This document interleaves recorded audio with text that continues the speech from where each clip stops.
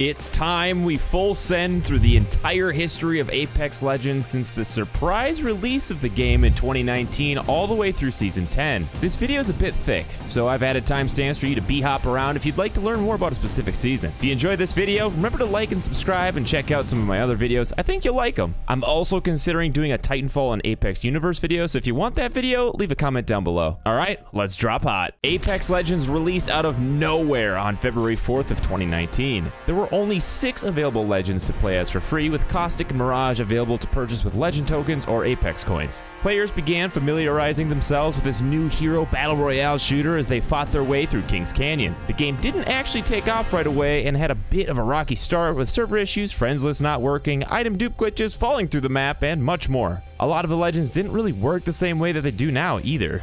Lifeline had a directional shield when she revived, Bloodhound Scan was absolute dog shit, Gibraltar was debatably one of the worst legends, and well, not as bad as our boy Mirage. His decoy was super obvious and his ult was basically a meme. Oh, and so was the Mozambique and everyone feeding Lifeline ult accelerants. In only 6 days after launch, a relatively unknown streamer at the time, Dizzy, became the first player to reach level 100. And this was actually a pretty big deal because there were a lot of rumors that there would be secret unlocks at the max rank or that you'd be able to prestige or something, but it turned out the only secret was unlocking Wraith's Heirloom, which had a less than 1% drop rate, with the only guarantee of obtaining the kunai by opening 500 Apex packs. Heirloom shards as we know them today wouldn't even be a thing until Season 4, but don't worry, we'll get there. Within a few weeks, the first new weapon was released into the game, the Havoc. But there wasn't much energy ammo on the maps though, so people didn't actually use it that often. Sniper rifles actually used heavy ammo at the time, and you could shoot the wingman a lot faster, and if you had a skull pierce on the thing, you were cracking over 100 damage headshots. And players had started mastering b-hopping and this broken game mechanic where you could skydive across the map by staring into the sky after taking a balloon. Your jets would actually push you back up into the air slightly as you approach the ground. It was clearly not intended and a bit overpowered, but it was so much fun. 4K damage badges were also a lot harder to come by because damage was only counted on enemies that weren't knocked yet. There was also a small event around Valentine's Day that rewarded the limited Live, Die, Live badge for reviving or respawning a player. With Season 1 came our cracked out boy with robo-legs, Octane, the first battle pass and first event, as well as some challenges. Season 1 still took place on the original Kings Canyon, and players had started to better learn map rotations, and everyone started dropping hot in Artillery, Thunderdome, and my personal favorite, Skulltown. If you were a fresh noob, you'd probably aim for swamps where there was high-tier loot but not that many people, and if you were an absolute sociopath, you'd run Caustic and land Bunker every time. If you managed to snag some high-tier loot like the Golden Backpack, it actually gave you the ability to use consumables like medkits and shield bats way faster, and it was pretty OP.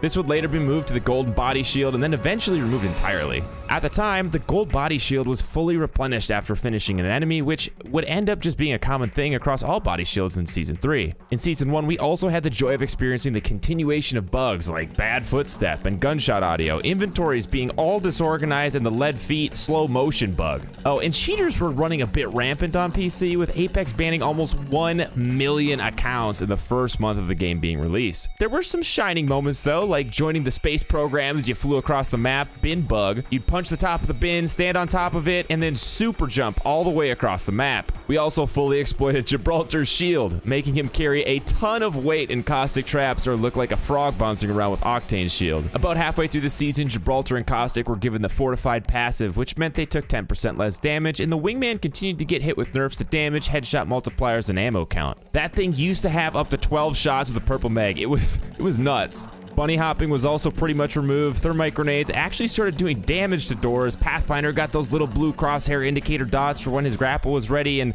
sociopaths could no longer lock their teammates in a room with caustic traps. Yeah, you literally couldn't disable friendly traps for a while. The damage of the ring also got quite a few buffs because it used to just tickle you even in the endgame. Regarding the battle pass, it was a bunch of filler and recolors like the majority of Apex battle passes, but it did come with 4 legendary skins, including Night Terror Wraith, Honored Prey R301, and the reactive silver and golden skins for the Havoc. We didn't expect much from the first battle pass, and we didn't get much. The legendary hunt event brought challenges in the Apex Elite queue with it, which, although a cool concept where the top 5 teams of a match would play against other top 5 squads of prior matches, it actually led to a lot of camping. This kind of ended up being foreshadowing for the first season of Ranked, which actually came in Season 2. With Season 2 came the release of the new legend, Wattson, and a new crated energy weapon called the L-Star. It also brought a new version of Kings Canyon, the first season of Ranked, new attachments, and several new events. The space cows that had been lurking outside the map decided to come hang out with all of us, and we learned that their names were Lola and Rosie. Flyers also started infiltrating the map, and everyone debated on if they should be called dragons or wyverns. Because of the new wildlife came changes to the structure of the map. Several areas had been destroyed by the space cows, the cage showed up out of nowhere, and creature containment centers were constructed. As part of a couple events, we also got Octane's Gauntlet and Labs. The Battle Pass brought new types of cosmetics, including skydive emotes, loading screens, and music packs, which were basically just better filler than what we had in Season 1. The legendary skins from Season 2 include the Prince of Darkness Caustic, Fugly Octane, a really fat Spitfire skin, and a cool reactive Rhino-looking R301 skin.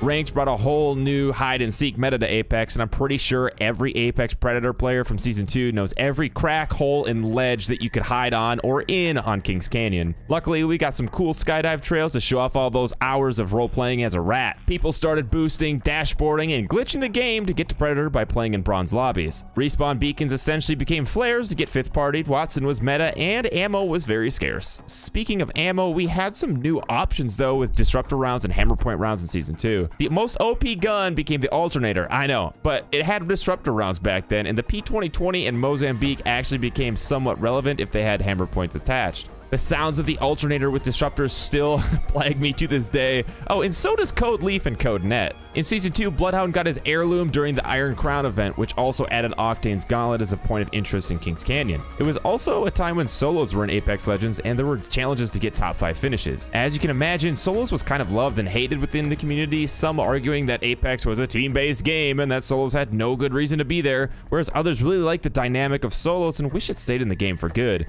which it didn't. The final event of Season 2 was Voidwalker, which added labs to the map and a limited time game mode called Armed and Dangerous. It was shotguns and snipers only, and everyone was limited to common shields. People refer to the portal as a butthole, and a whole bunch of people were butthurt that Wraith's new legendary skin helmet didn't open up in game like it did in the intro cinematic. Oh, boo-hoo. We also got a sneak peek of the new legend coming in Season 3. That new legend was Crypto, and with Crypto came an entirely new map, weapon, battle pass, loot, and more events. Now, a new legend with a recon drone was cool and all, but the real hype was the new map, World's Edge. It was big, there was a ton of verticality, a train booped you around the map, it was bright, and it hurt my eyes. Geysers launched you similar to balloons, lava was hot, vaults had good loot sometimes, and Mirage taught us the right way to party by yourself. And how could I forget the memorial to the good boy? But there's one thing that completely ruined the beginning of Season 3, and that was the charge rifle. This thing would slow you with the baby beam and decimate you immediately after that with the big beam. It was common to run across 2 or 3 people from other teams just focus firing you down or your entire team within seconds. It was completely broken and borderline oppressive to fight against. It honestly was even worse than the disruptor rounds from this prior season for a few weeks until it was nerfed,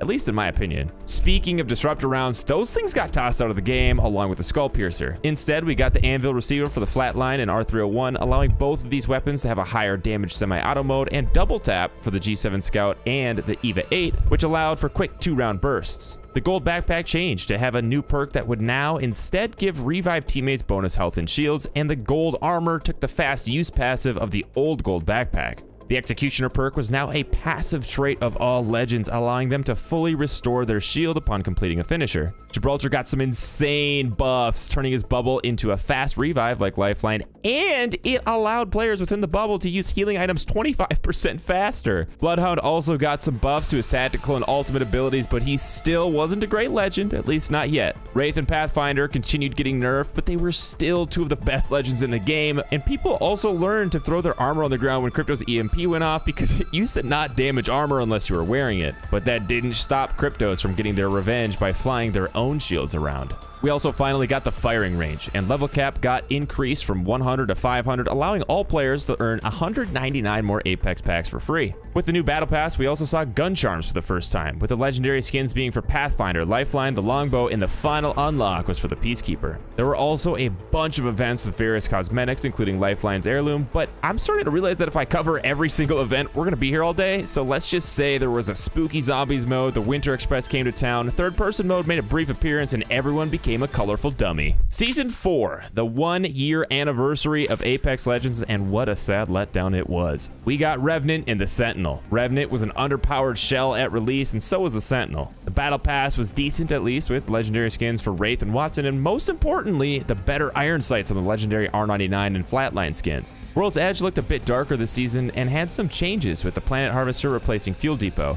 Capital City got split into Fragment East and West, and Survey Camp was added. Ranked had a bit of a change up this season as it was split between a Split 1 and a Split 2, meaning each split was between 6 and 7 weeks in length. The Predator rank was replaced with Masters rank, and Predator was now reserved for the top 500 players per platform that were in Masters. Platinum tier players and above could now only party with players of one tier below or above their rank. Dive trails were also changed from permanent to seasonal, but the Season 2 and Season 3 dive trails were unaffected. Sniper ammo and extended sniper mags were introduced, along with Evo shields, which really messed up the loot pool for a while. At the time, you could either find normal shields up to purple or gold rarity, of which wouldn't level up, or you could grab a common Evo shield and level it up to red by dealing damage. The turbocharger also got whipped into the vault of goodies and wouldn't return again until Season 6. The Devotion was put into crates, and the L-Star became ground loot. The Apex Overdrive and Killer Bee skins for Bangalore had to be deactivated because they made her completely invisible. Inventory slots were increased by 2 across the board, but grenade stacks were reduced from 2 to 1, syringes and shield cells were reduced from 6 to 4, and medkits and shield battery stacks were reduced from 3 to 2. Revenant ended up getting a second Shadow Ball to play with, and if someone died in Death Totem, they respawned with 50 health instead of 1 health. Blue bins were added, of which only Lifeline could open the second compartment on, and Wraith portals now would disappear if they lasted for longer than 4 seconds outside the circle.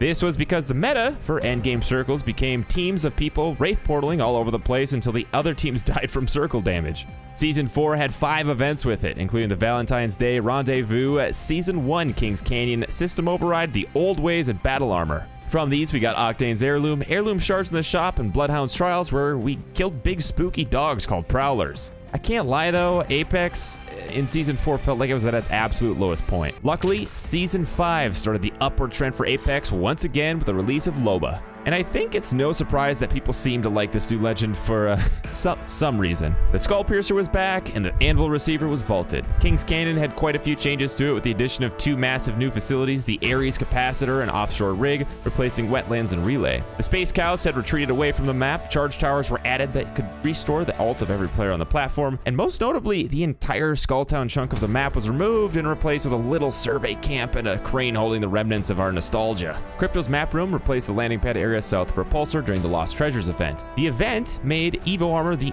only available type of armor, and a new item, the mobile respawn beacon, was added, replacing the function of the normal respawn beacons. And if somebody purchased all the cosmetics in the Lost Treasures event, it awarded Mirage's Heirloom a trophy of himself. The other minor event in Season 5 was the Summer of Plunder, but it was just another, skin cash grab, which, if I'm being honest, is why events are relatively frequent in Apex. Speaking of skins, we haven't even talked about the Battle Pass yet. The legendary skins this time around were for Mirage, Bangalore, and the Hemlock, with the reactive skin this time going to the Wingman. And I must say, the skins in this Battle Pass were actually pretty good. I just really like that golden gilded theme thing they had going on. A new reconnect feature was also introduced, which allowed players that had disconnected during the match the option to rejoin the game. This was a little buggy at first, but it was huge because now you didn't feel like you should just leave the match if one of your friends dropped. Not that you would, it just felt like you should. Mirage got a massive buff in Season 5 where you could now not only control his one decoy, but also his ult of decoys. In addition to cloaking when downed, Mirage also began cloaking when using a respawn beacon, and when reviving a teammate, they were also cloaked. Lifeline's revive shield was now detached when reviving, caustic gas no longer slowed teammates, Octane's launch pad was available every 60 seconds and allowed for double jumping, Revenant's death totem had its range removed, and Pathfinder got slapped across the face by the dev team as they more than doubled the cooldown duration for its grappling hook. The massive swap places out of the crate with the Peacekeeper, and the Havoc got several nerfs to its recoil over time. You could no longer infinitely re-grab zip lines and were limited to only 3 re-grabs before you had to touch the ground to reset the cooldown.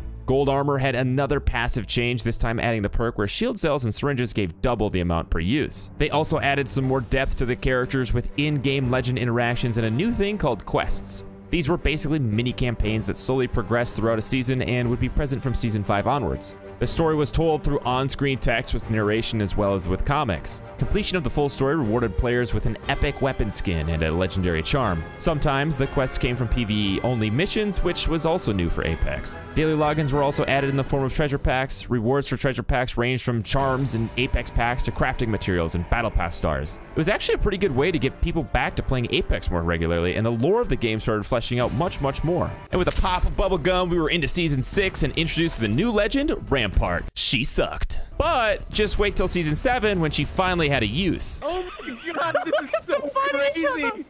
This is so crazy. I not so secretly wish they kept that in. Vastly better than Rampart in comparison, though, was the new energy weapon, the Volt SMG. This thing was like the perfect combination of the R301 and the R99, and for a while it was one of the meta weapons to run. Crafting was a new mechanic added to the game, allowing players to collect spum around the map and shove it into these things called replicators that would magically turn the spum into ammo, upgraded shields, gear, and attachments. I joke a bit, but crafting was actually a godsend for helping balancing out the horrendous loot pool issues that seem to plague each season's release. There were several new changes to World's Edge, including 3 new Hammond robotics facilities. Launch site replaced a lava field to the west of the dome. Countdown replaced drill site, and staging replaced a small town that used to sit below the train tracks to the west of Harvester. New rising blast walls were also able to be interacted with, which would change the geometry of certain locations. Mirage Voyage was removed, and the train had stopped and dismantled with parts scattered across the tracks on the map. The Battle Pass came with a legendary Pathfinder, Bloodhound, and Sentinel skin, with a reactive skin this time being for the G7 Scout. Hollow sprays were also new to the Battle Pass in Season 6. Turbocharger and extended energy mags were unvaulted, with regular body shields and precision choke being vaulted instead. With the removal of precision choke, which only applied to the triple take and the Peacekeeper, the weapons instead were integrated with precision choke, meaning that you could toggle the choke without an attachment. The Devotion was taken out of care packages and the R99 was moved into them. The Recon passive perk was added, allowing any Recon type legend the ability to use survey beacons to get the next ring location. To break that Revenant Wraith crypto alt meta that had formed, you'd have to wait 2 seconds now to go through a Wraith portal after being recalled by a totem. Quests returned in Season 6, and I'm going to save all the lore for a different video, but basically there were 7 story pages during the quest and 1 released each week. To unlock the next week's story page, you needed to find 7 treasure packs, 1 for each daily login. After all story pages were collected, the player received a purple Spitfire skin and a legendary Trident weapon charm, teasing what was to come with Season 7. Another new massive feature in Season 6 was the beta testing of crossplay for PS4, Xbox One, and PC during the aftermarket event. This event also brought the addition of Caustic's Heirloom and these things called flashpoints, which were massive zones dotted around towns in Kings Canyon that would regenerate your health and shields over time. The ring also never stopped closing in this event. Other events included the September Soiree, a Wii experiment, and another Fight or Fright. The Wii experiment was essentially a teaser for Horizon and her abilities, as it required using grav lifts and even revealed her name, model, and her drone, Newt. What was funny was that Horizon unintentionally was shown off after players completed the first week's challenges, but this reveal was actually supposed to happen after all challenges have been completed over the course of 3 weeks. And with the release of Season 7, out came everyone's favorite black hole sucker, Horizon. Wow, that sounded so wrong. And with Horizon came the fresh new map, Olympus. Olympus featured longer sightlines, more open spaces, the first vehicle, the Trident, and Beats headquarters. And holy sh**, I almost forgot the Loot Marvins. These guys were great for the Pathfinder mains out there. Oh, and they finally added a Mark All As Seen button to the menu. Our OCD finally was manageable. Horizon was also released in a very overpowered state in comparison to prior Legend releases. She would go on to continue to dominate the meta despite various nerfs until Season 9, where she got smacked with fat nerfs. The ranked Season 7 split was first played on Olympus and then on World's Edge to finish the season. The more competitive players seemed to much prefer World's Edge to Olympus. Season 7 also brought the brand new, relatively useless feature called Clubs. More importantly though, Apex Legends was now available on Steam, which was massive for the PC player base. An average of 65,000 players moved to Steam to play on PC, and by Season 10, this number had almost tripled to an average of over 150,000 people playing every day, and that's only on PC. The Battle Pass for Season 7 wasn't bad either, coming with legendary skins for Octane, the Prowler, a reactive skin for the R99, and you guessed it, another Wraith skin. The Select Fire was vaulted in Season 7, and a new hop-up was released in its place called the Quick Draw Holster. Apparently, it granted reduced weapon swap time, ADS time, and hipfire spread, but it sure felt like this hop-up was useless, providing almost no benefits because it could only go on the RE45 and the Wingman. And you better believe as soon as you found a Skull Piercer, you were ripping that useless hop-up off your skull-cracking hand cannon immediately. Loba got a nice buff this season with her black market becoming a black hole for all the ammunition in the area, but the meta was still pretty much a combination of Wraith, Bloodhound, Gibraltar, and Horizon. Everyone ran around with the Volt or the R301 and their trusty sidekick, the Mastiff. People are still finding fun glitches too, mostly with Octane's jump pad. Full teams were seen flying across Olympus on Tridents, and with a Caustic and a Pathfinder on your team, Pathfinders everywhere were flying to infinity and beyond. Speaking of flying, Crypto and Rampart were clearly working together on this one, but that only lasted for a couple weeks. The quest of Season 7 was called Family Portrait. The mechanics of the quest were the same as in prior seasons with treasure packs, but this time the story followed Lifeline, Gibraltar, Octane, and Pathfinder as they hunted for an antique battery. There were several events in Season 7, including the Black Friday sale, Holiday Bash, and most impressive of all, Fight Night. This event added Gibraltar's Heirloom, Loot Marvin's playlist takeovers, and Pathfinder's Fight Night location. Within the ring, you were unable to use guns and had to resort to good old-fashioned prison fighting, sparring with anyone else in the ring trying to snag the pretty loot. Season 8 came in with a concussive bang, not because of the release trailer, but because of how shell-shocked everyone was at how Fuse was. 0 movement abilities, a super niche passive, and an ult that looked cooler than it was functional. This guy was a hot, steamy piece of spoiled milk garbage. Some people even refused to unlock him in protest of how bad he was. And almost as bad as Fuse was the new 3030 repeater. Inferior in almost every way to other weapons similar to it, like the G7 Scout and Wingman, the 3030 just didn't offer enough of a reason to pick that thing up. What was worth picking up this season was the brand new level 4 extended mags with a Spitfire. And here's how that played out.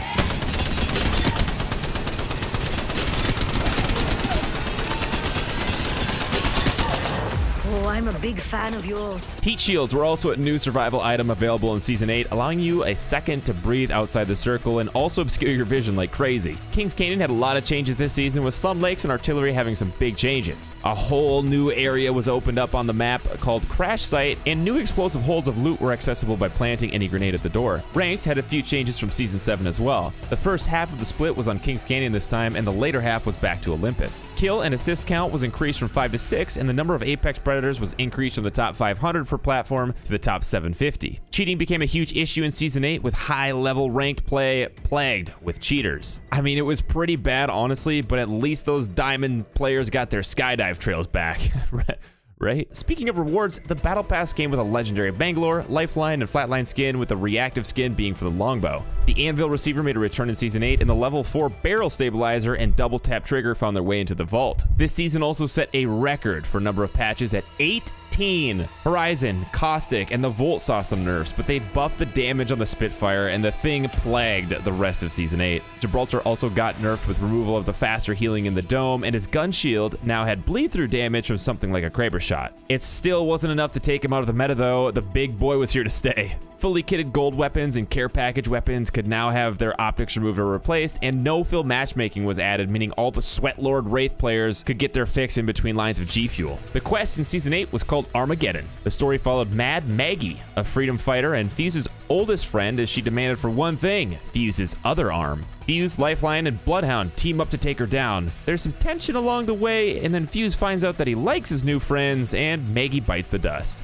There were 5 events in Season 8, including the 2nd anniversary of Apex Legends, Chaos Theory, that brought a bunch of great cosmetics, including Bangalore's Heirloom, and took over the normal game mode with smaller rings called Ring Flares. War Games, which brought 4 different game modes. One gave players a free respawn after death, the next had shields automatically regen over time, and the third was 3 hot zones respawning throughout the map, and the last was banner cards being automatically retrieved. Decrypt the Passcode was an event towards the end of Season 8 that required players to find passcode holosprays throughout the maps, ending with the finale at the firing range platform, which ended up being a teaser for Season 9 and the Arenas game mode. The final event was called Golden Week, which was just a cash grab with some recolors for Octane and Bloodhound. Oh, and shout out to the Nintendo Switch players that were finally able to play Apex Legends and went directly into the kill feed in Season 8. We love ya. Season 9 Legacy was a massive step for Apex Legends. There was a ton of marketing for this season, with creators from several different games covering the release of the new Legend, Valkyrie, new weapon, the Bocek Bow, and the all-new Arenas game mode. Valkyrie released in a relatively balanced state, seeing some play in casual matches and even in pro tournaments. The Bocek Bow, on the other hand, was broken and borderline oppressive at release. Arrows dealt a lot of damage, had super fast travel time with little drop, and worst of all, were almost completely silent. It was basically impossible to push a 3-stack of bows because you just get melted by 3 arrows or less to the chest. It ended up getting some damage and fire rate nerfs, which were super deserved, but this thing was nuts. Speaking of fire rate, one of the new hop-ups, Deadeye's Tempo, actually sped up the fire rate more on the bow and the Sentinel if you timed it right. Shattercaps was another hop-up that was added as well, which essentially turned the bow or the 30-30 repeater into a shotgun. With the addition of these 2 hop-ups, Hammer Points and Skull Piercer were sidelined and put back into the vault. Let's talk about arenas. It was a fun, fresh, new take on Apex Legends. It put 2 teams of 3 against each other in a smaller section of already existing maps, or on a new map in the same style or theme of the BR maps. The game mode seemed to keep interest for a little while, but a lot of players seemed to move back to the Battle Royale mode. This may have been because people felt the Battle Royale mode was more fun, or there just wasn't enough in rank for people to do yet in arenas. No worries though to the small percentage of arenas lovers, as ranked arenas would be coming around the corner with Season 10. I think people also got a little sick of that Sentinel L-Star meta that seemed to develop. Ranked in Season 9 functioned the same way as it did in Season 8, except the first split was played on World's Edge and the second split was played on a new version of Olympus invaded by a big plant thing. Olympus had a new ship called the Icarus added, which if you found the captain's keycard within the ship, opened up the bridge, it was full of high-tier loot. I mean, mostly. And several balloons were removed around the map in an attempt to cut down on the fifth partying that tended to happen all the time. With the hype that was the rest of Season 9, the Battle Pass was a bit of a letdown. We got what looked like legendary recolors for Rampart and the Spitfire, and then like the, 30th legendary Wraith skin? I mean, come on! And the reactive skin for Season 9 was for the Devo. Alongside the Battle Pass came emotes. These were unlockable for each legend and could actually be used while sprinting for some really fun moments. Balance-wise, the extra damaging low-profile passive trait was removed from the game. Lifeline lost her shields on revives. Loba can now run around after tossing her bracelet. Horizon's gravity lift was absolutely nerfed into the ground. Fuse got a second useless knuckle cluster, and all players started a match with a level 1 Evo shield, helmet, knockdown shield, and 2 shield cells and syringes each. This opened up the loot pool a bit, as helmets and knockdown shields were removed from the ground loot. The triple take was put into the care package, and the Peacekeeper was moved back to ground loot. Finally, the sweats out there could run their wingman PK combos once again. The nice thing about the PK was that it also now had the built-in precision choke as ground loot. There were also some fun glitches and things you could do with Valkyrie as well that ended up getting patched, but they were fun.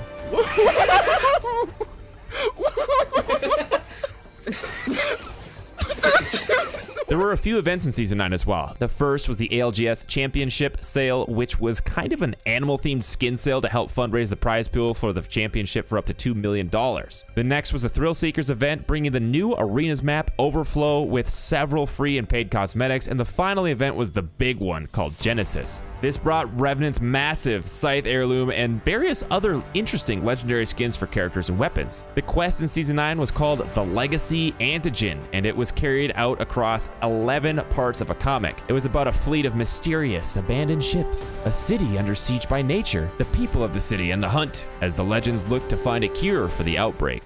And then we have Season 10, Emergence. The season that released with the most broken character I have seen yet, our boy Lil Nas X, aka Seer. He completely broke the meta, was almost a must-have pick for any kind of ranked or competitive play, and with Bloodhound and Seer both running around rampant everywhere, the game was renamed Wallhack Legends. Season 10 also came with a new LMG called the Rampage. This thing hits hard, and if you've got a handy-dandy thermite grenade, you can rev it up for up to 90 seconds with a 30% increased fire rate and the ability to damage or destroy doors. It's pretty insane at medium ranges. The Anvil Receiver and Quick Draw Holster were both vaulted in Season 10, with the brand new boosted loader hop-up being freshly available. This thing sped up reload time for the Wingman or Hemlock and even granted bonus ammo if the weapon was reloaded while low. The Prowler was back on ground loot, and the Spitfire and Alternator were put into care packages. And not just your average Alternator, no, this thing has the Disruptor rounds back on it from 7 seasons ago, which was removed in Season 3. The Season 10 Battle Pass brought us legendary skins for the 3030 Repeater, Valkyrie, Horizon, and the reactive skin with its creepy crab legs was for the Volt SMG.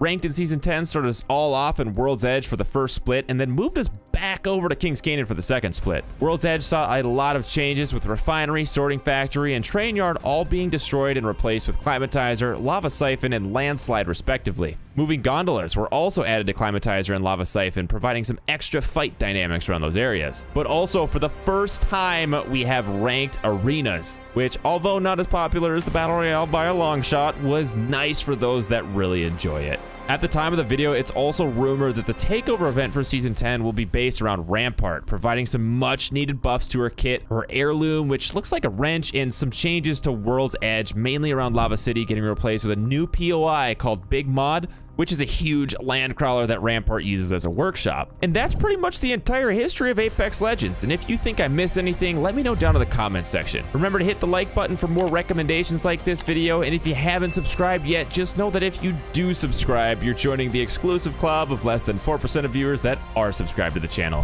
Have an awesome one, and I hope to see you guys all in the next one.